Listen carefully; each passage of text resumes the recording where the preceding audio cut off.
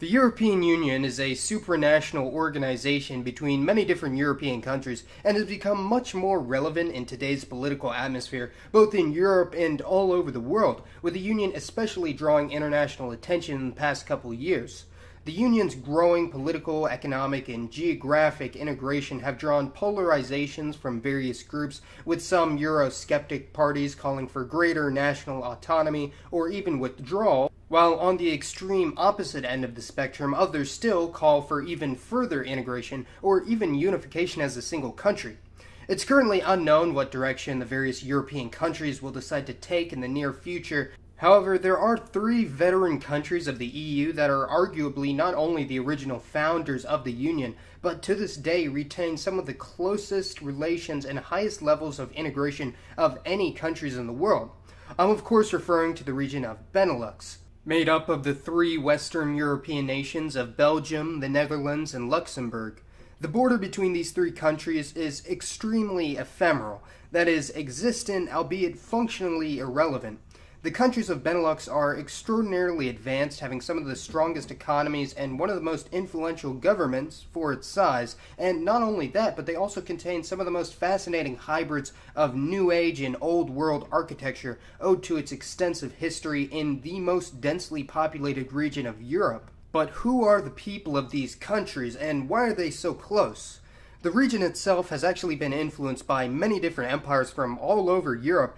giving them ties to many different cultures, and the people today are divided linguistically between two main groups, although there are also regional minorities, including the language that is most closely related to English, and more on that later. Some of the first recorded history of the region dates back to the Celtic era of Europe, where most of the continent was dominated by Celtic peoples, spreading out from around modern Bavaria, reaching Belgium and the southern part of the Netherlands. However, the Celtic peoples encountered resistance after Germanic tribes from Scandinavia moved south by the 2nd century BC. The Roman period, beginning around the start of the first millennia, is what brought about the Latin culture and language to the people of southern Belgium, and the Roman provinces of Germania Inferior and Gallia Belgica, along with the technological innovations of the Roman Empire. Following the collapse of the Western Roman Empire, the old Frankish Empire was actually founded around the Low Countries, and strangely enough, the Frankish language was actually a Germanic language, which would later evolve into the Franconian Germanic dialects such as Dutch,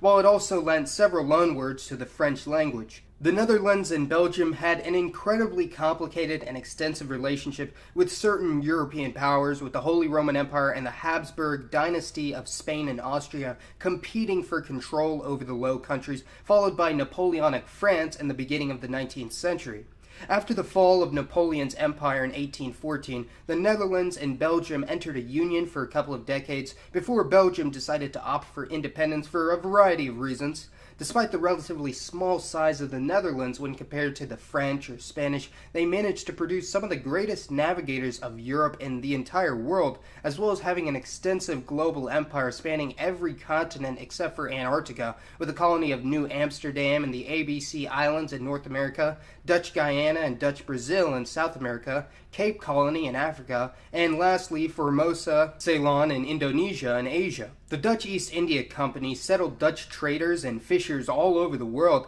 and has resulted in an incredibly large diaspora in North America, Oceania, South Asia, and especially the Cape region of South Africa. Belgium, of course, also had an empire consisting almost entirely of the Congo in Africa, with a bit of a more dark history, and as for Luxembourg, well, seeing how they were completely landlocked, they never had a colonial empire, and actually lost a considerable proportion of its territory gradually to the surrounding powers such as Belgium, France, and Germany, resulting in its rather small size today, although the border of all three countries have been relatively stable since the 1840s. Let's go ahead and talk about the people of the Benelux region today, with the Netherlands being the most populous area, having over 17 million people, followed by Belgium at 11 million, and Luxembourg at 500,000, giving the region a total of 29.2 million people and an area of 29,000 square miles or 75,000 square kilometers. Benelux is an extremely densely populated region, even for European standards, having an area about the same as the Republic of Ireland, yet has a population 6 times larger. The dominant group in the Netherlands would be the Dutch, a Germanic people closely related to the Germans,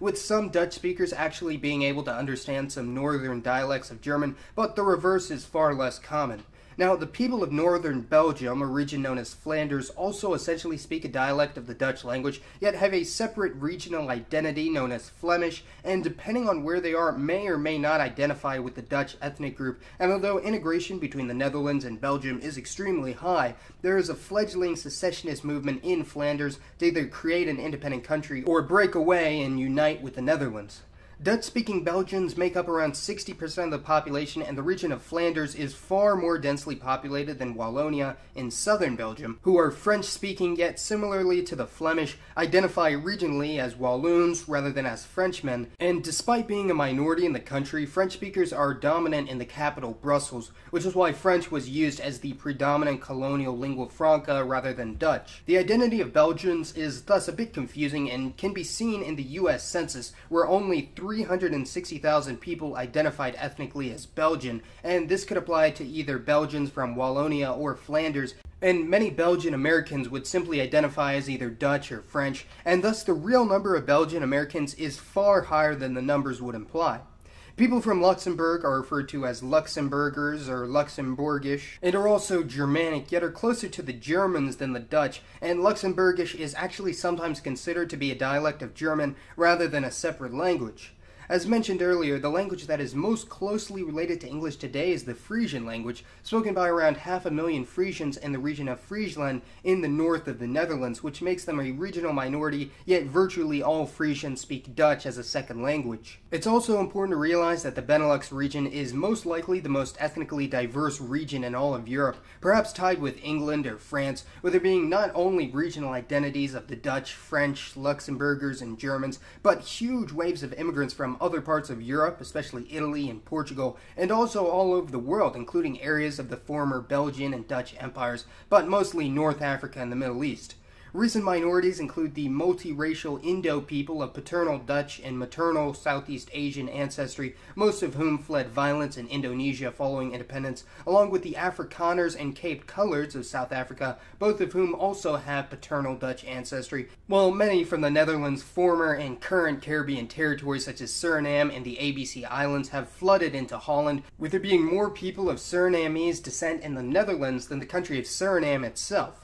Let's go ahead and discuss how a coalition of Dutch, French, and German speakers managed to put aside their differences to become one of the most united and influential forces in Western Europe and the entire Western world, with some of the world's most brilliant minds coming from the Low Countries. Even though Belgium gained independence from the Netherlands in 1839, both countries remained strong allies, especially considering the fresh memory of French expansionism to the west or the looming threat of German imperialism to the east, and the two were one of the bloodiest battlegrounds in both World War I and II. It was in 1944, in the midst of World War II, that the three countries formed the Union of Benelux, with the region's name, of course, being a portmanteau of the first few letters of the countries of Belgium, Netherlands, and Luxembourg, with Benelux being a political and economic agreement. 7 years later, in 1951, the Benelux region would join France, Italy, and West Germany to form the European Coal and Steel Community, which was the foundation of the European Union. Coincidentally, the first iteration of the European Coal and Steel Community bore an uncanny resemblance to the Kingdom of the Franks in the 8th century, also being a fusion of Italic and Germanic influences, and just how the Franks were once the dominant force in Europe, it would now appear that the EU is now king of the continent, with the de facto administrative center of the EU being located in Brussels, which also serves as the administrative center of the Benelux Union, which is still in effect to this day, giving the Low Countries an additional layer of integration. There have actually been calls in the recent past for complete political unification of the Benelux countries, or at least Belgium and the Netherlands, seeing how they share so much in the way of culture, language, and history. Currently, around 60% of people in the Netherlands would support unification only with Flanders, while around 40% of the Flemish would. And although it's unknown what percent of Walloons from French-speaking Belgium would support unification with the Netherlands, it would most likely be incredibly small, seeing how divisive the issue of language is in Belgium already, and being annexed into the Netherlands would only permanently cement French as a minority language in the country. A union with Luxembourg is currently off the table for either country. And because you guys know I love to do this, let's take a look at what a united Beneluxian country would look like. The country would contain some of the most historically relevant cities in the rise and advancement of human rights and classical liberalism in the West, such as Brussels, Amsterdam, The Hague, Rotterdam, and Antwerp, although most likely either Amsterdam or Brussels would become the new capital. Around 75% would speak Dutch as a first language, 16% French, 2% Frisian, 2% Luxembourgish or German, and another 5% would speak some other language, meaning that Dutch and French would most likely dominate.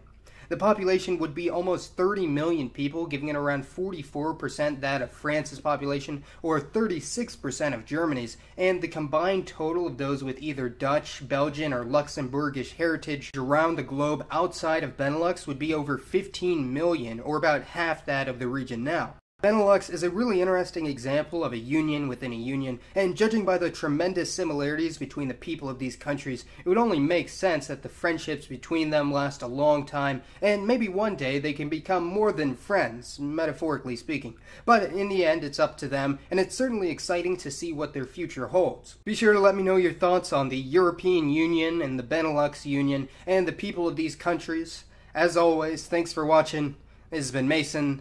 and I'll see you next time.